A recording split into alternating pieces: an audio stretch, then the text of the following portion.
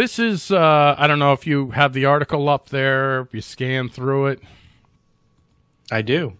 Okay. So I think what we'll do is, I don't want to read my article. What I'm going to do is I'm going to list one of his reasons, and then we'll talk about it. And okay. We'll just see where it goes. So this is an article that I wrote, which I'm not going to read. I'm just going to use as a guide. A call to ban porn, or how left-right Neo-Puritanism is more alike than different. So there's this dude, Matt Walsh, and he's a very well-known Christian conservative writer. And he writes a lot of polemic-styled stuff. He's all fire and vim and vigor, and he used to write. I don't know if he still writes for the Blaze, but right now this is in the site The Daily Wire. So I don't know if he, a lot of people write for multiple sites, so I'm not sure. He started off writing his own blog called Matt Walsh Blog, was pretty well known for it, and then the Blaze paid him a lot of money to become the writer on their blog. And I want to point all this out because this is a highly respected member of the conservative community, considered one of the thought leaders. I think it's important to note that. It's not like I'm picking someone here, some fringe person, some person that nobody reads, and trying to hold that person up as somehow potentially representing Christian conservative, social conservative thought.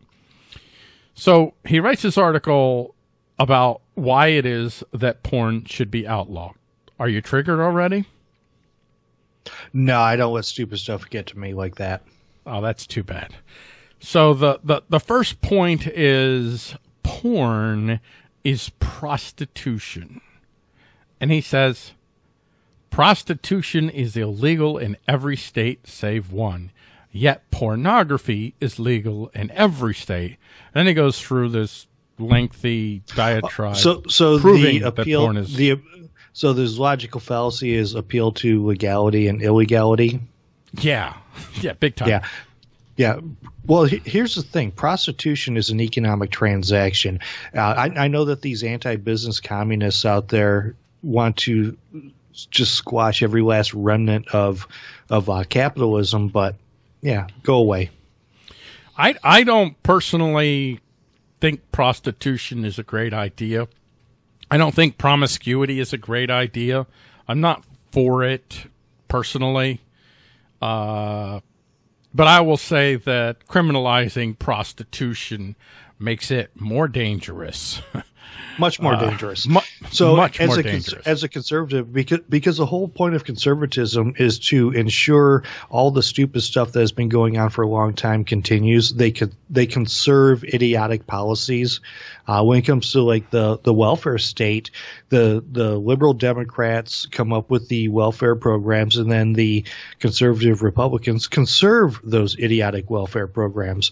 And there's not a conservative or Republican out there that hasn't met a socialistic democratic welfare program that they didn't believe that they could run efficiently. Oh, Larry said drug deals are economic transactions as well. Yeah, exactly. Yeah. Yes, they are. Exactly. Thank you, Larry. Yep, absolutely. Thank you. You're on your way. You're only half the moron I thought you were. I know. You're well on your way there. So yeah, that hey, was Larry. that. Larry, I got a request for you. Can you like the post for the show? Can you just put a like on there? Because I noticed that you didn't drop a like on there. Oh, that's terrible, Larry. Why wouldn't you do that? You're my bro, man. Why wouldn't you do that? Larry is my token horrible person. Everybody has a token horrible person. Larry's mine. Everybody say hi to Larry.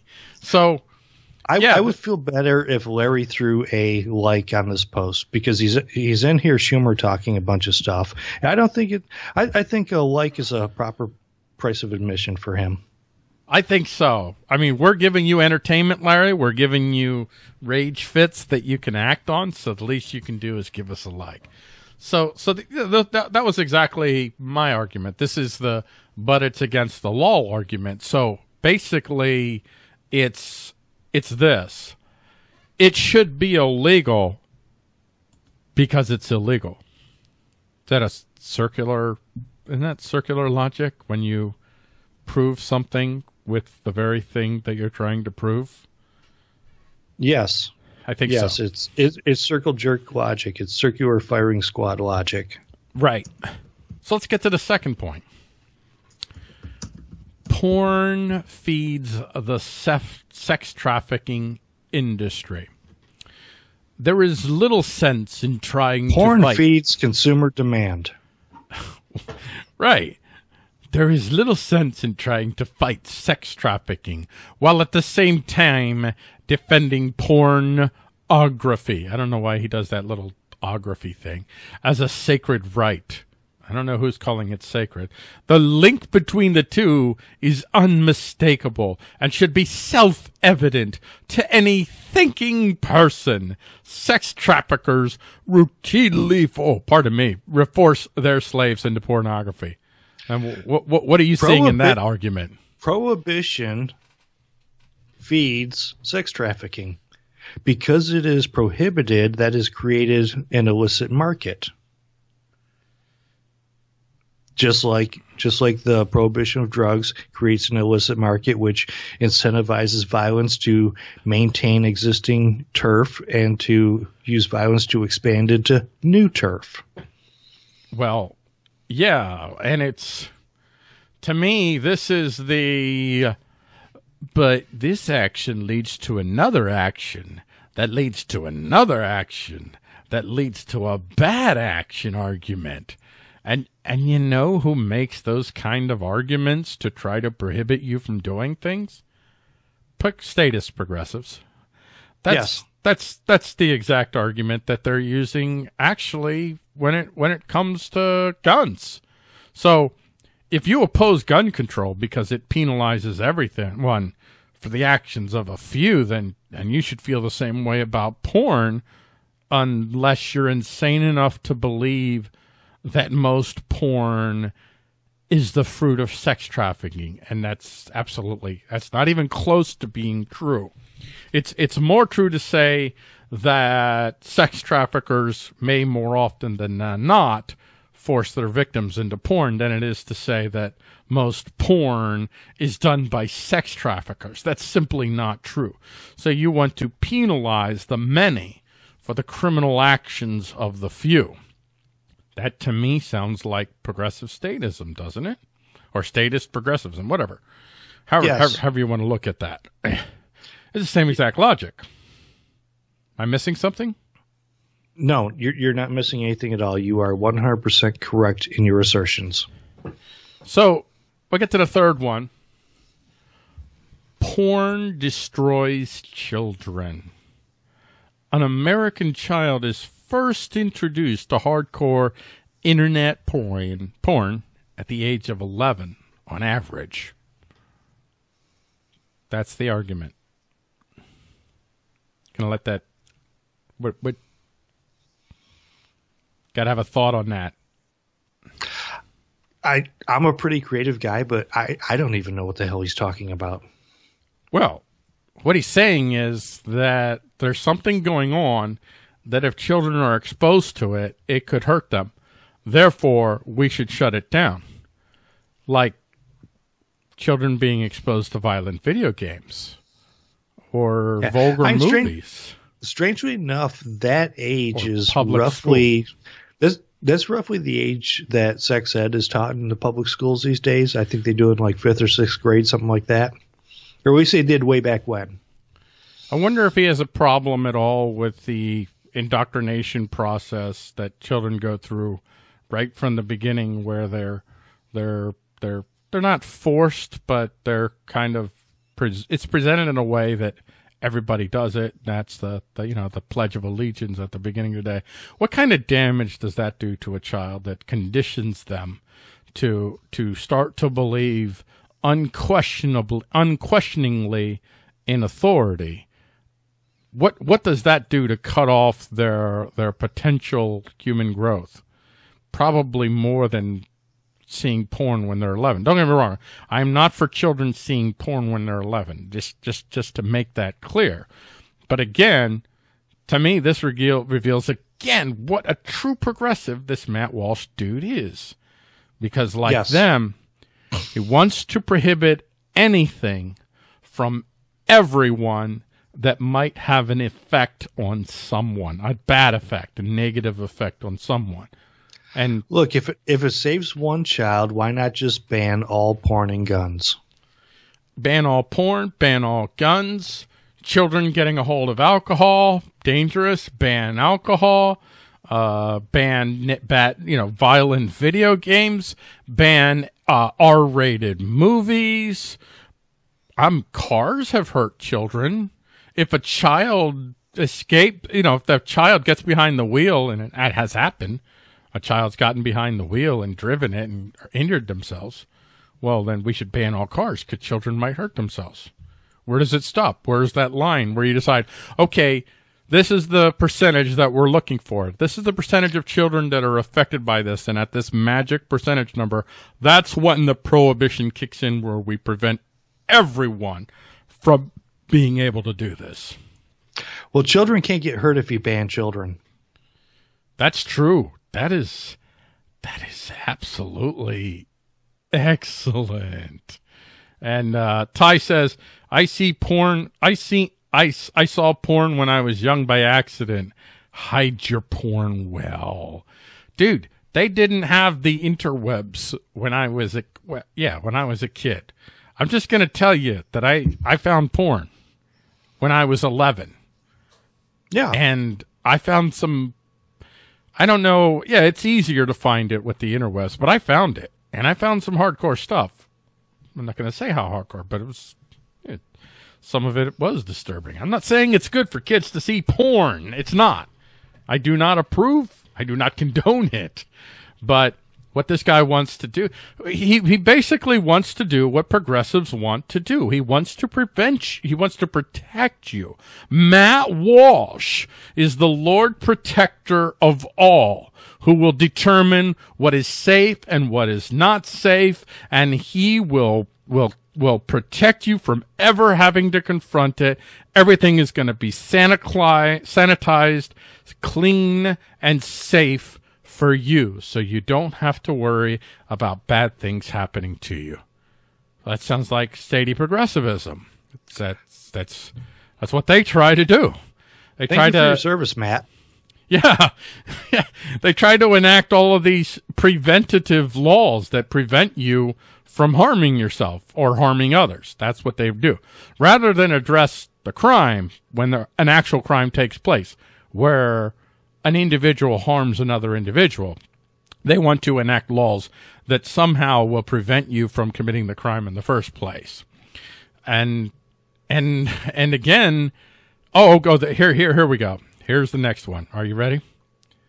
This one really made blood shoot out of my eyes. I'll see how you handle this. Porn makes you less free. There is nothing freeing about porn. A, quote, free society, unquote, is not one that must or should feature easily accessed pornography. Porn kills freedom because it enslaves the viewer to his passions. What do you got to say about that, Lou? Huh? I think he's got you. Shut you down. He does. He does. I have to admit that nobody is free until they are restricted. Absolutely. Nobody is free until they are limited in what they are able to do. Nobody is free until they have somebody that tells them what is appropriate for them, what they may be permitted to do, and how they will be punished if they are disobedient. And by the way, those who tell them what they can and cannot do, and those who mete out the punishment for disobedience, are called servants, because they serve you. What were you? Wasn't it you? I think it was you. Weren't you telling me before the show, where did social conservatism have its root in America? I don't mean, when I mean social conservative, I'm actually a social conservative for myself, not for others. What is considered the modern social conservatism, being opposed to homosexuality and all this so-called sexual degeneracy and everything else, and being uptight.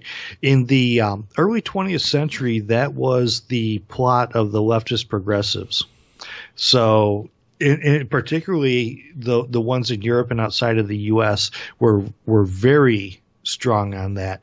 As an example, down in Cuba, homosexuals were put into camps and executed for being homosexuals by the loving left progressives. Also in the Soviet Union, different forms of sexual degeneracy, to include homosexuality, was grounds for extermination. The Fabian socialists were quite famous for that, along with their eugenics partners here in the U.S. As a matter of fact, the Fabians learned about eugenics from people like Margaret Sanger and the ones that came before her here in the U.S., so the progressives. But ultimately, it goes back to the early Puritans, the ones that came over here and first settled in the what would become the colonies. So there you have it. This is just further proof that Matt Walsh is a progressive. And those early Puritans, those are the first ones to bring communism and religious extremism to America's shores. Yay! So and Puritanism. This is, I mean, the title of this article. It's it's the Neo-Puritanicalism. It's left and right Neo-Puritanicalism. Puritanism never fully left America, and it's still alive and well in both political wings of the American landscape. So my point, what I observed with this porn makes you less free diet little thing there, his argument is, well, first of all, he's speaking freedom of slavery. Orwellian there. So he's speaking in vague platitudes. I call it a sound and fury signifying nothing. I'm quoting Shakespeare. I didn't come up with that phrase. If I did, I wouldn't be doing this show with Lou. I would probably be on Fox News right now with my beautiful eloquence. But alas, this is my lot in life. So Matt, I can't believe I just said I'd be on Fox News. Like, that would be a good thing. I feel dirty. So for Matt, what he's imagining is that individuals are helpless automatons, that they have no free will, that porn is some sort of beast that grabs at people and puts a gun to their head and says, "You will watch this and you will become obsessed with this." So he's not giving any agency to individuals. That sounds like progressives to me, man. Prostate progressivism, right? To me. Well, the modern conservatives are progressives. Well, yeah, that's the point of the article. That's exactly the point. I'm using his article to illustrate this point, and I picked him because, again, he's considered one of the thought leaders. I don't want to say that all conservatives think alike, just like all progressives don't think alike, but I'm just saying this is absolutely a dominant undertone of much of conservatism in America, and it's remarkably similar to statey progressivism. Porn is not a sentient being threatening the viewer with violence. It's simply a sensory invitation that the viewer can reject or not reject. And this type of thinking, it absolutely reduces human beings to helpless, unaccountable victims. It's not their fault, dude. It's porn's fault. And it's the job of the state to protect these helpless victims who have no free will, no agency to decide for themselves to reject this sensory invitation, which is all it is. And we'll get to our last point here. You ready for that? I'm ready. Laws matter. The law is a teacher. People are more likely to accept something as normal and moral if the law treats it as such. I think he's got you. I don't think you got to come back for that. Good luck. In order for laws to be respected, they must first be respectable. And kind of a slightly different subject, but how can the law be used by one as a legitimate act where for anybody else is considered a criminal act? Right. Does that make sense? Yeah. So I guess that's my big thing. This whole appeal to authority, appeal to the words scribbled down. And let look at this again, because I think he's engaging in scribbling idolatry here. This is absolutely. Yeah, I say the law is a teacher, so he sees the law as an entity of its own. Perhaps say, like, I don't know, maybe a god. Maybe God creates man. Maybe the law is a rival to Jesus Christ in his eyes. I don't know, but anyway, people are more likely to accept something as normal and moral if the law treats it as such. No, not really. People are more likely to accept something as normal and moral if it's been around for a long time. But that's simply the I'm used to it versus it's right. People accepted segregation and slavery as normal and moral for quite a long time too. As a matter of fact, those were the law. My point would be that I believe, I'm not saying, well, if you create a law that doesn't line up with what people want to do, and let's call that morality, what people want to do. And what they want to do, they'll usually consider good, and what they don't want to do, they'll usually consider bad, and they'll form a morality out of that. If you look at it like that, like I do, if you create a law that fundamentally goes against what people want to do, the law is going to be feckless. But the law doesn't create the morality. Like, they had laws that legalized slavery because a huge chunk of people, that's what they wanted to do. They found an advantage of that. And so, they had this sense of morality. They had this American Constitution that talked about individual rights. And so they had to reconcile the fact that they had this belief that was part of the American identity with the fact that at the end of the day, they really enjoyed the advantage of enslaving other people and preventing the people that they brought over from eventually competing with them. So they developed a whole hierarchy of weird science and moralities to create blacks as some sort of subcategory of human. So it allowed them to keep hold of this individual liberty while at the same hand denying fundamentally the individual liberty of others. And it wasn't law that created the morality. They created the law to give their morality comfort, justification.